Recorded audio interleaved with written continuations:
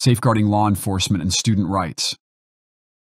University campuses have increasingly become battlegrounds for ideological clashes, drawing attention to the need for free speech protections and anti-bullying measures. Those advocating for the preservation of traditional educational values often find themselves aligned with these calls. But the question lingers, are campuses fostering an atmosphere where students can act authentically and with integrity? Or are they descending into environments where unchecked behavior leads to moral and societal decay?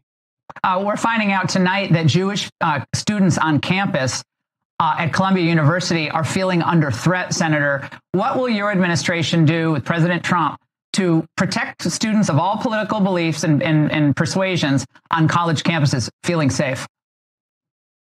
You know, Laura, it's very simple. We're going to enforce the law. Nobody gets the right to harass their fellow students. Nobody gets the right to set up 10 encampments and turn their college campuses into garbage dumps. And nobody gets the right to block their fellow students from attending class. This is not rocket science, Laura. You just need to enforce the law. Whether it's anti-Jewish bigotry or any other form of bigotry, just enforce the law. Make the crazy people protest within the First Amendment and within the legal frameworks that are appropriate. And so long as you do that, these college campuses are going to be fine. What's happened, Laura, is a lot of these administrators, in the name of woke politics, have allowed these college students to break the law, to turn the campuses into garbage dumps, to harass their fellow students. Just stop it. Enforce the law. Let everybody speak their mind, but do it without harassing your fellow students. It's not hard.